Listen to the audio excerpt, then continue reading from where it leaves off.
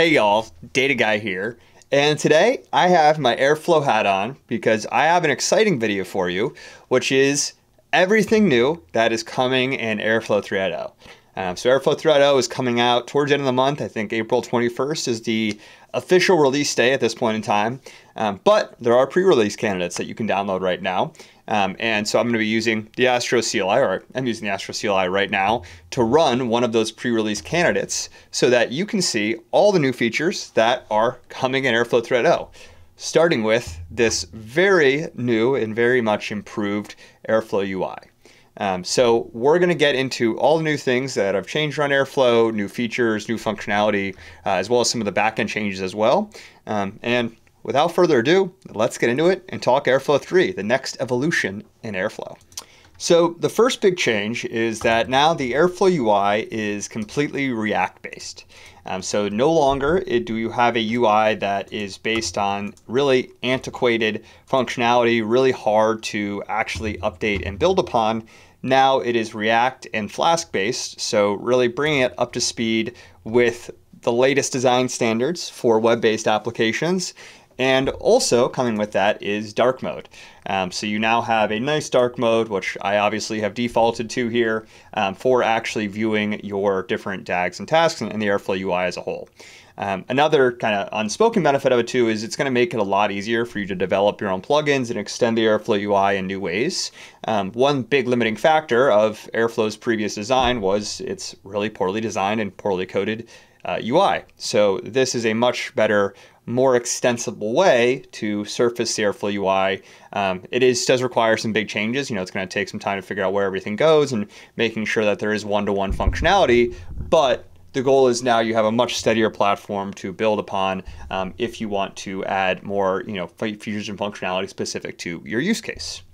And then also you'll notice we have this new home screen. So instead of opening up with the view of all of your DAGs, now we're introduced to this kind of view, which is mainly centered around, hey, how many DAG runs, how many task instances, but not these specific DAGs themselves. You also have this tab on the right here for asset events. So a big theme in Airflow 3.0 is kind of the evolution of data assets into first-class entities.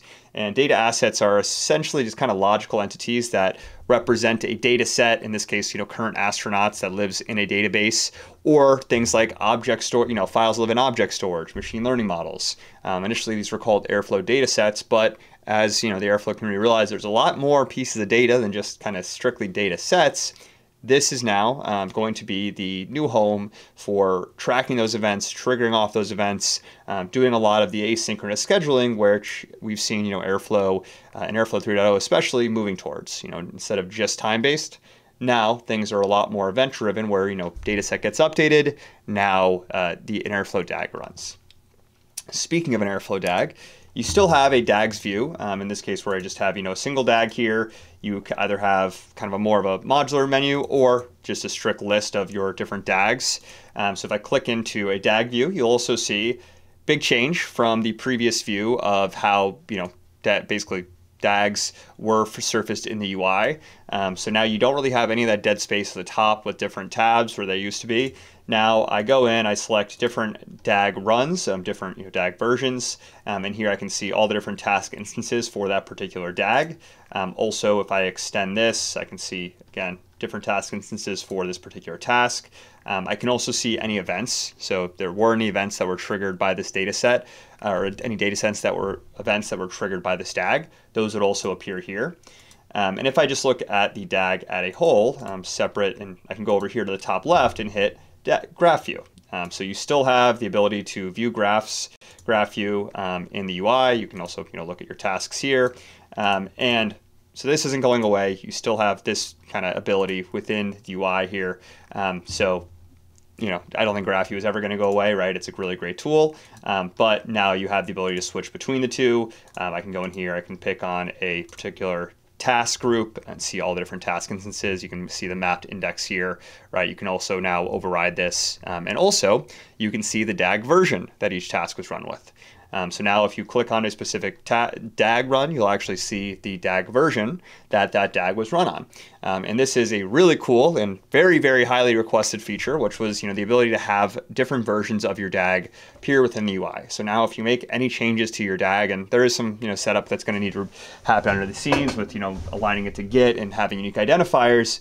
But the general idea is, you now have the ability to, if you make changes to your DAG, have the previous versions of that DAG still surfaced in the UI, viewable. So I can, if I had different versions that had more or less tasks, I'd be able to go back, look at those historical DAG runs, and not only see the task and DAG run state for that, but also see the different versions of the code.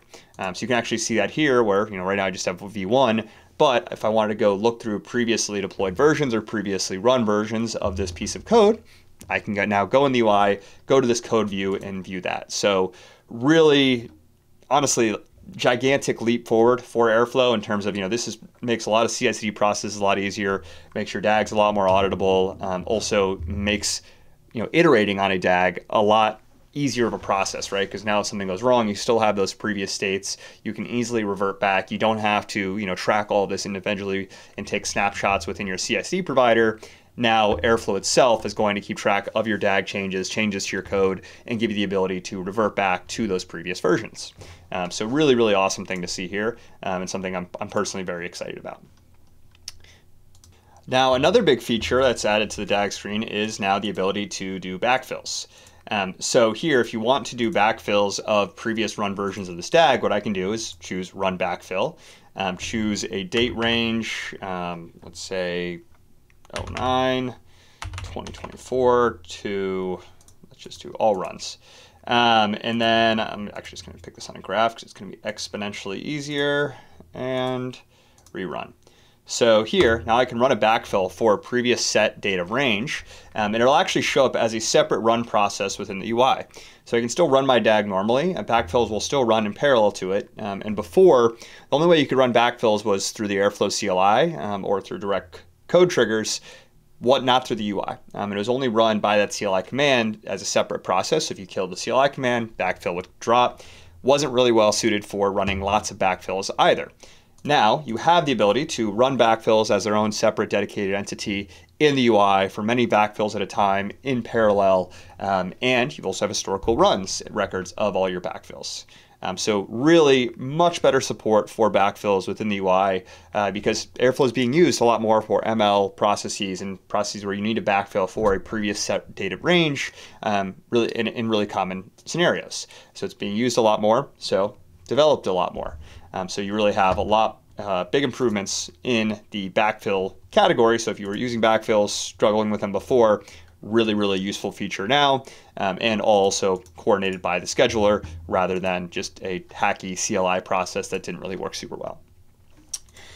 So that is almost everything on the DAG view. You also have trigger, this will pop up with the advanced options to select for a logical date. You can actually run for specific previous run IDs. So if you want to run a previous version of a DAG with the previous run of DAG code, you can set that to configuration JSON, and then also a DAG run notes here as well.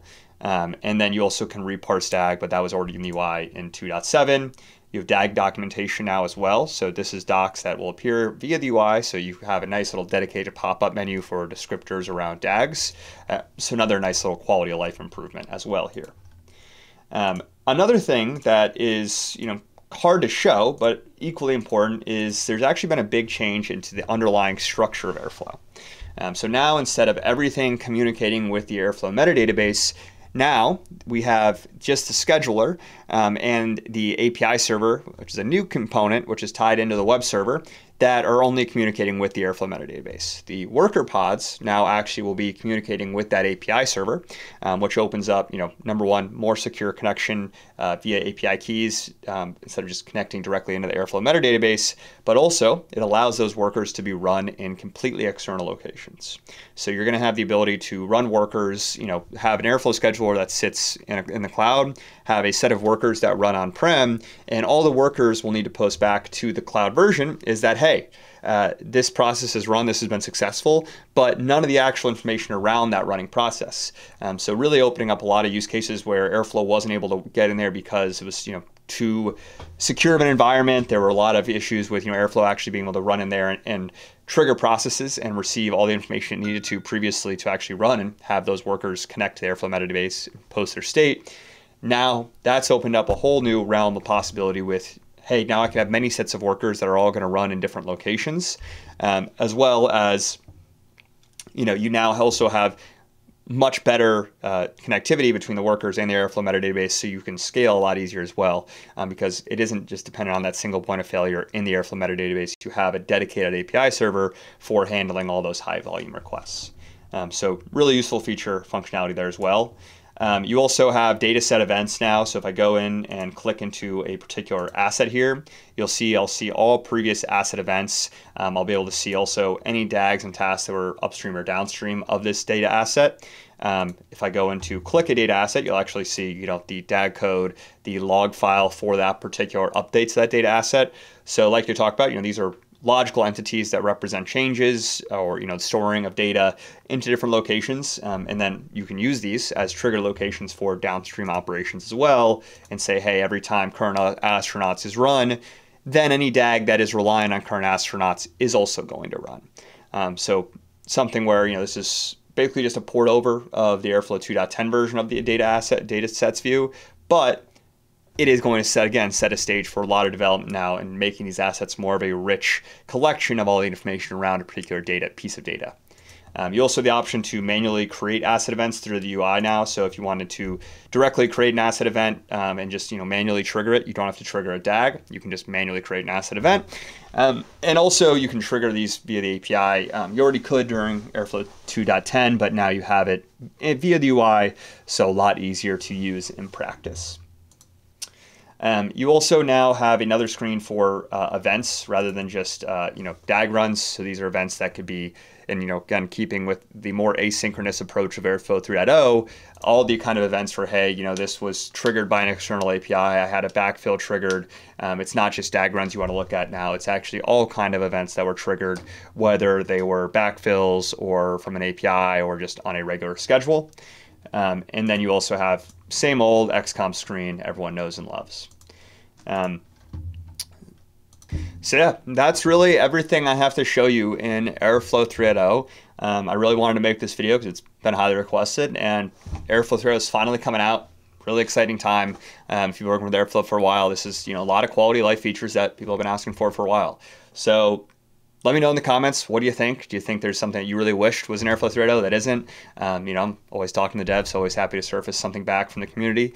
But I hope you enjoyed this video. I hope you learned something. I hope you have a great rest of your day. Data Guy out.